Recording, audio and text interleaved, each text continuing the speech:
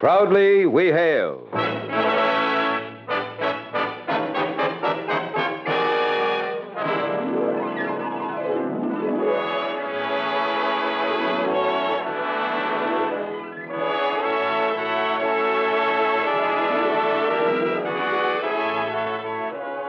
From New York City, where the American stage begins, here is another program with a cast of outstanding players and featuring William Redfield. Public service time has been made available by this station for your Army and your Air Force to bring you this story, as proudly we hail the men of the United States Air Force.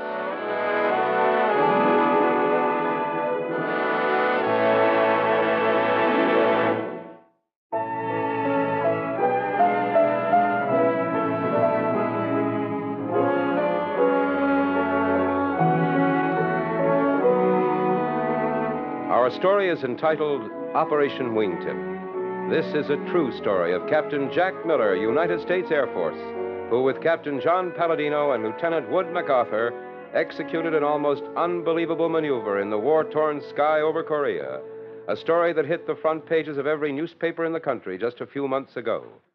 Our first act curtain will rise in just a moment. Here's an important message for you young men with 2 or more years of college. You are urgently needed in your rapidly expanding United States Air Force. The Air Force needs men today to be the leaders of tomorrow, men who will follow in the tradition of the Air Force and its great leaders. If you're between 19, yes, 19, and 26 and a half years of age and can qualify, you are urged to join the ranks of modern air pioneers by becoming an aviation cadet. Stop in at your nearest United States Army and United States Air Force recruiting station today, or write to Aviation Cadet Branch, Headquarters, United States Air Force, Washington 25, D.C.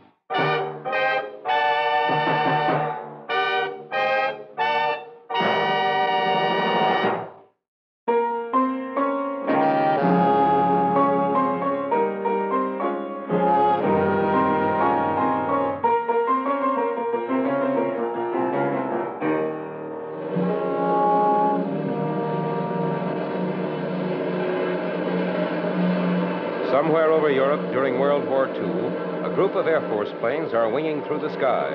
Captain Jack Miller, second in command and flying as wingman to the group leader, is listening on his earphone. Approximately 15 minutes from primary target area.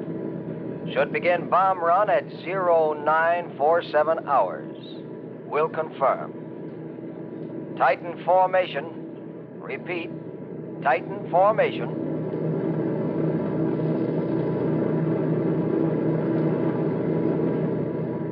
How's this, Chief? Tight enough?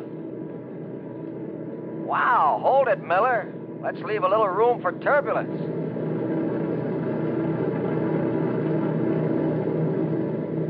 We'll start bomb run at 0947. Follow according to plan under individual control. Roger, and out. Hey, Joe. Yeah, boss. Switch me over to intercom, will you? Check. Pilot to bombardier. Pilot to bombardier. Bombardier to pilot, go ahead. Right. We'll start bomb run at 0947. Heading 15 east-southeast. Altitude 8500. Indicated 285. Confirm. Over. Roger, I have it. Continue heading. We'll correct if necessary.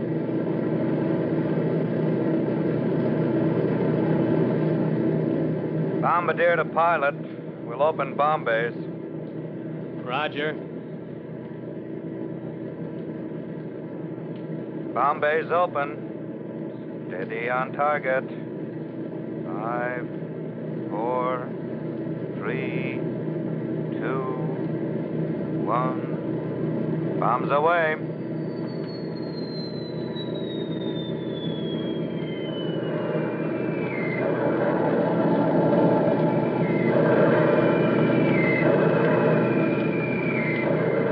Well, Joe, I guess that does it.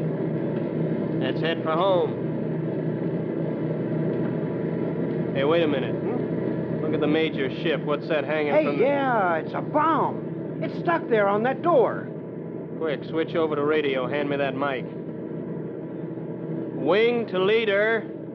Wing to leader. Come in, Major. Right, Miller. Go ahead. Major, you got a bomb hung up on your bomb bay door. Keep your doors open. I'll nudge it a little. Are you kidding? With what? My wingtip.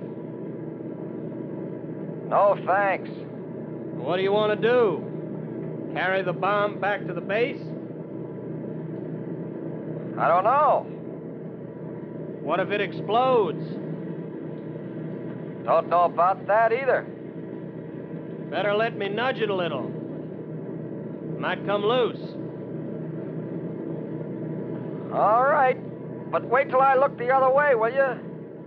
I don't want to watch this. Couldn't see it from this angle if you tried. All you do is keep level. I want to try something.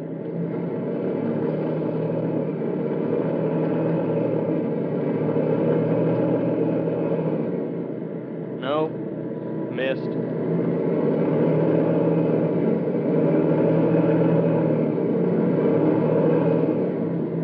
Missed again.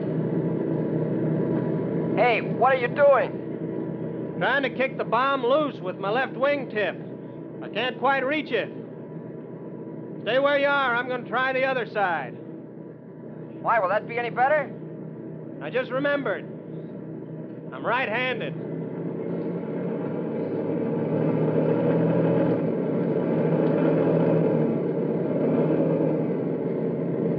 Missed again. Hey, I got it. There she goes. Hey, that's her. It hit the highway. Thank you, Captain Miller. Oh, think nothing of it, Major. You want me to dust off your rudder while I'm up here? No, thanks. Just move your wingtips away a few inches, will you? Roger. That's more like it. Miller, now you've got something to tell those kids back in your hometown when this thing is all over. Oh, yeah. But they won't believe it.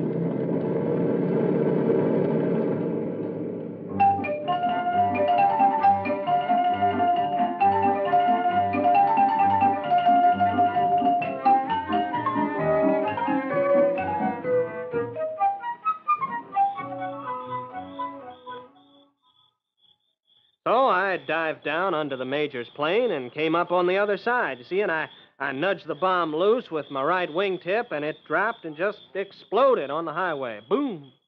And that was it. Aw, come on, Jack. Hey, kids, come on over here. Captain Miller is telling them again. Oh, now look, Andy, it's the truth. It happened. I was there. Yeah. Now tell us what happens when one of the new jets is broken through the speed of sound. That's the one I like. Well, now, like I told you, Andy, you're diving, see?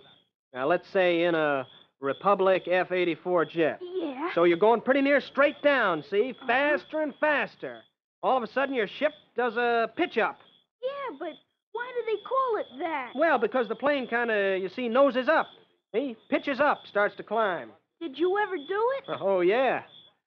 Fun? Well, yes and no. It's kind of exciting, but it's also kind of dangerous. Aw, but you were conscious all the time. Well, I certainly was, Andy, or I wouldn't be here. Tell me something, Jack. Yeah? If you got such a kick out of being in the Air Force, why don't you go back in? Andy, that's just what I'm doing. You are? Yep. Getting kind of tired of making fences and gates. I'm rejoining next month. You are? Where do you think they'll send you? Williams Air Force Base, out in Arizona.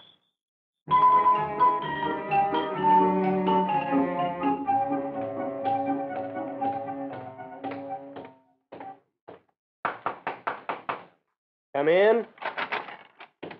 Hi, fella. Oh, hi. We're just a couple of neighbors extending a welcome to Mesquite Manor, the pride of Williams Air Force Base. Oh. I'm Captain John Palladino, and this here is Lieutenant Wood MacArthur. Well, hello. Well, glad to meet you. I'm Captain Miller, Jack. Thanks for the welcome. That's okay. Oh, we just got here this morning ourselves. Johnny and I met on the train coming out. Oh, yeah? Well, where are you from? I've been making fences back in Oklahoma. Oh? Well, Johnny and his brother ran a restaurant in North Little Rock, Arkansas. I was in real estate. Oh, I see. Well, sure feels good to get the old uniform back on, doesn't it? Sure does. Especially when it means that we're here to fly those jet jumps. Johnny's sure hepped up about flying these oil cans. Well, hey now, so am I. I can't hardly wait till I get one of those babies rolling down the runway. Yeah.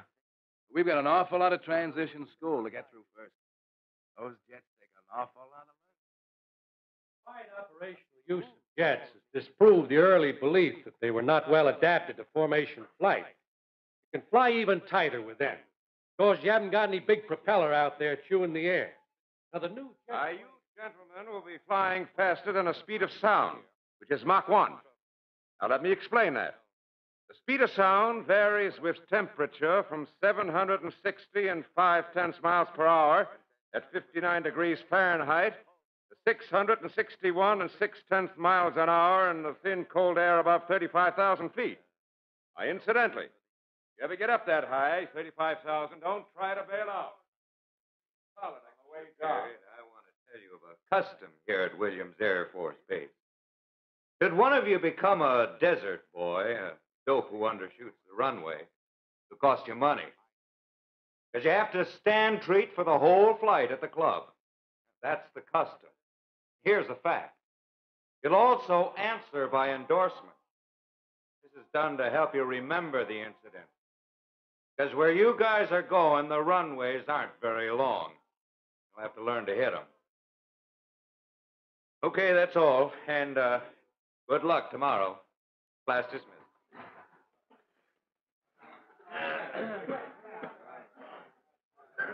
I guess you guys know what he meant when he gave with that phrase, where you guys are going, the runways aren't very long. Sure do. Where else?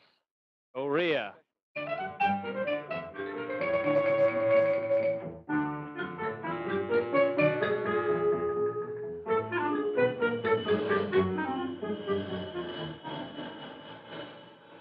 Next, Flight F, Fox. Flight leader, Captain John Palladino. Here, sir. Fox 2, Lieutenant Wood MacArthur. Present, sir. Fox 3, Captain Jack Miller. Right, Colonel. Now the mission. You've drawn your maps? Yes, sir. Right, sir. Primary target, railroad yards at this point. Secondary target, troop concentration located at this point. Everybody got it? Check, Colonel. Okay. Guess it's happy hunting and be seeing you fellas. By the time you get your ships checked out, it'll be time for takeoff. That'll be all. Well, John, Woody, suppose I better get that flying blowtorch warmed up. Right. I'll check back with both of you just before takeoff. Give a listen, huh? Okay. Well, let's get 'em cooking. Captain Miller, the old oil can's ready to roll. Oh, good, Sergeant. How about that oxygen line? Did you give it a check? Right, sir. I don't want you cocking up out there at 30,000 feet. Good boy. Well, let's light her up. All clear. All clear.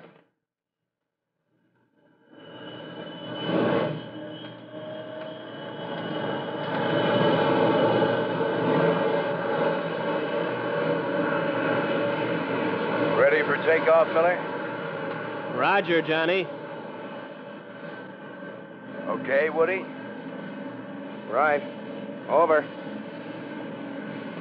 Let's roll them out.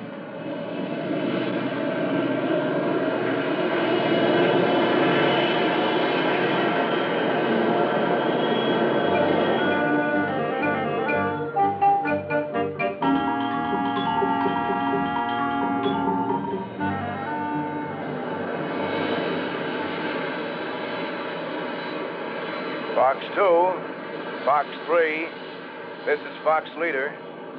You read me? Roger. Roger. A few bandits upstairs. Think they'll cause us any trouble? I don't think so, Johnny. They don't look anxious. Okay. We're on target anyway, so let's drop them and get back. Bombs away. Okay, let's go.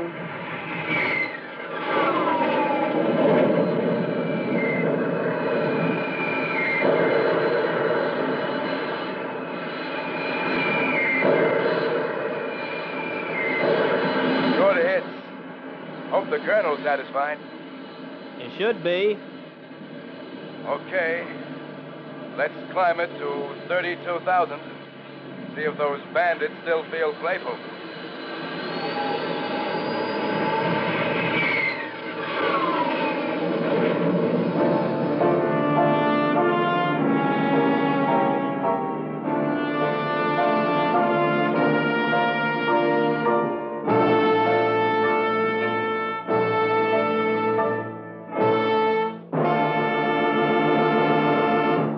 You are listening to the Proudly We Hail production of Operation Wingtip.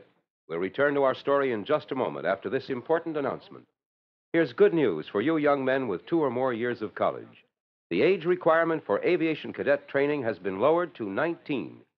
Yes, if you're between 19 and 26 and a half years of age and can qualify, you'll receive your silver wings and your commission as a second lieutenant in the expanding Air Force. There's a vitally important job for you as a pilot, navigator, bombardier, radar observer, flight engineer, or electronics officer. And there's golden opportunity in this jet age of air power. For full information, visit your United States Army and your United States Air Force recruiting station, or write direct to Aviation Cadet Branch, Headquarters, United States Air Force, Washington 25, D.C. You are listening to Proudly We Hail. And now we present the second act of Operation Wingtip.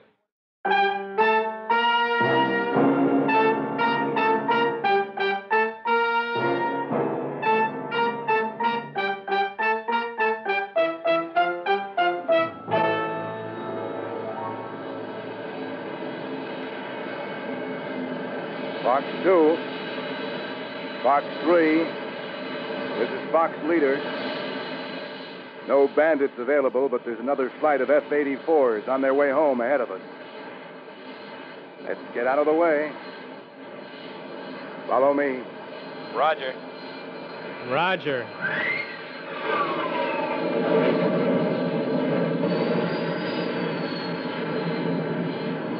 Fox 2. This is Fox 3. Isn't Johnny diving a little fast? What do you mean, diving? Now he's climbing. What's the matter with him? Fox Leader. This is Fox 3. What you doing? Over. He's diving again. What's the matter with him? Think he's all right? Fox Leader, this is Fox 2. Are you all right, Johnny? Yeah. Sure. I'm okay. Well, cut out the acrobatics then, will you?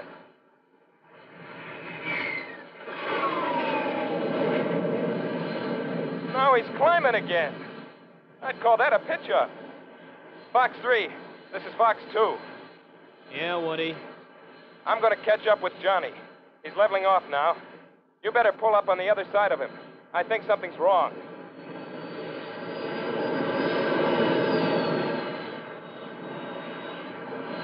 Can you see him from that side? Can you see him from your side? Yeah. Looks like he's grabbing at his oxygen mask. Throttle back, Johnny. Throttle back. Fox Leader, this is Fox 2. Throttle back. See him now? Yeah, he's going too fast, Woody. He's doing better than 500 again. Throttle back, Johnny. Throttle back. Fox Leader, this is Fox 2. Throttle back. Throttle back. I don't think he can hear us, Woody. Throttle back, Johnny. Maybe he heard you that time, Jack. Slow down a little. Can you see him now? I've got a bad angle here. Yeah, I can see him. Looks like his head's resting against the canopy. What? Hey, something happened. Now he slumped forward. Fox Leader, this is Fox 3. Are you all right? Johnny, are you all right? Woody, I think he passed out. Something's wrong. Woody? Yeah? Pull up in front of him. Give him a blast from your tail. Maybe it'll shake him awake. Roger.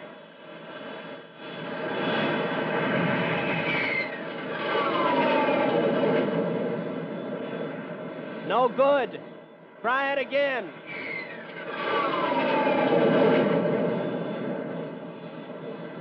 Do any good?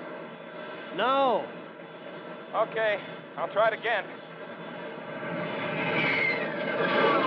No, cut it. Cut it, Woody. Cut it. No, that's enough. What's the matter? I'm afraid you'll send him into a spin. Okay. Anything else we can try? Well, Oh, yeah. Yeah, look. Put your wingtip under his wing, and I'll put mine under his other wing, and we'll keep him level till he comes to. What? Now, you heard me. Well, sure, I heard you. What's the matter? You crazy? We'll all go down in a heap. No, we won't. I tried it once. I just remembered. Hey, grab him, Woody. He's falling your way. Roger. Got him. Wait a minute. I'll get a little closer. Hey, what goes? I can't touch him. Air cushion between your wing and his. It's the turbulence around the wings, Woody. Now, you see, just play around with it. That's right. You'll get the feel of it. Now, take it easy, Woody. Easy. You're bouncing him too hard. That's too much. Yeah, I guess it is. Starting to roll over. Now it's your turn. Catch him, boy. I got him. What a game this is. Now what do we do? Carry him like this till he comes to? What if he doesn't come to? I don't know. Ask me again in about 15 minutes. If I'm still here, that's a promise. No, I'm sorry. I guess I pushed too hard. Grab him, Woody. Got him. Take it easy, though, will you? Look, Miller, this being 30,000 feet up in the air, it's not good for Johnny to be up here without oxygen, is it? No. Well, then, let's drop him down to about 15,000. Maybe the fresh air will bring him to. Can't do it, Woody. Why not? We haven't crossed the front lines yet. We're still over enemy territory. If we go down now... I get it. Commie aircraft, huh? Yep. So, we just stay up here at 30,000 and play ping pong with a conked-out pilot. Yep. How long? 100 miles. Maybe 15 minutes. Think we can hold out? I guess so. Think Johnny can hold out without oxygen? I don't know. Hey, catch him, Woody. He's starting to roll over.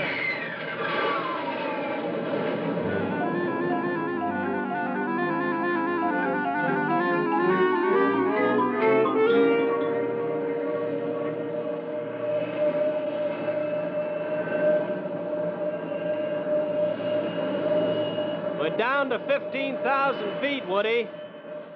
Can you see him from there? Yeah. He's still out. Uh-huh. Fox leader. This is Fox 3. Wake up, Johnny. Come on, Johnny, wake up. No. No go. Hey, Woody, let's try it together. Soft at first and then build it up.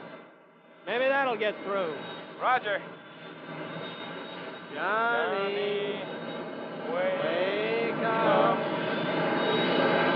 Johnny, wake up. Johnny, wake up. Johnny, wake up. Why? He's nodding his head. Fox leader, this is Fox 3. Fox leader, this is Fox 3. Keep after him, Jack. He's trying to come to. Listen, Johnny. Johnny, can you hear me?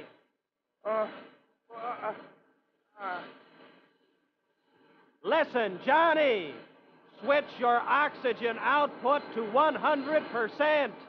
Your oxygen output. It's on the right panel, Johnny. On the right panel. Oxygen. Oxygen. He's doing it, Miller. Oh, man. It's about time. Hey, Johnny, we're at 13,000. We're ready to land anytime you are. Yeah. Yeah, okay. Better land right away. Oh, man, I got a headache. You got a headache?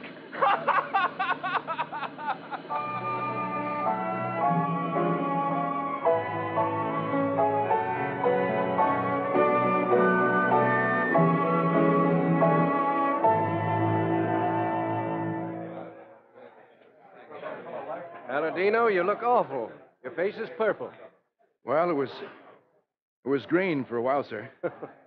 After I came to and found out what these two characters had done for me. I should imagine it would be. Most amazing operation I've ever heard. We followed the whole thing on control tower radio. We never thought you'd make it in. Amazing exhibition of nerve and skill. Yes, sir. Yours truly. But I sure appreciate Miller's early training in knocking stuck bombs out of Bombay doors. Never can tell when such things will come in handy. Guess we'll have to have that song rewritten for you three. What? What song? From now on, we'll be singing Coming In on a Wing and a Wing. Well, yes, sir. There'll still be a lot of praying involved.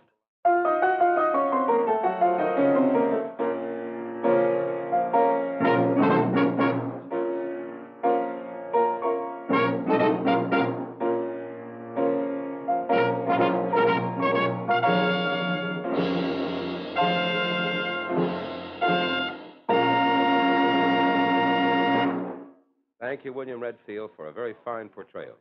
Now, here's an important message. Can you qualify to fly in your United States Air Force? There's good news for you young men who have had 2 or more years of college. Yes, because today the age requirement has been lowered to include you fellows who are just 19. If you can qualify and are between the ages of 19 and 26 and a half, you can fly the mighty bombers and speedy jets of today's expanding Air Force. There's an important job to be done. There's an important future for you in Air Force Blue. For full information, visit your United States Army and United States Air Force recruiting station or nearest Air Force base, or write to Aviation Cadet Branch, Headquarters, United States Air Force, Washington 25, D.C.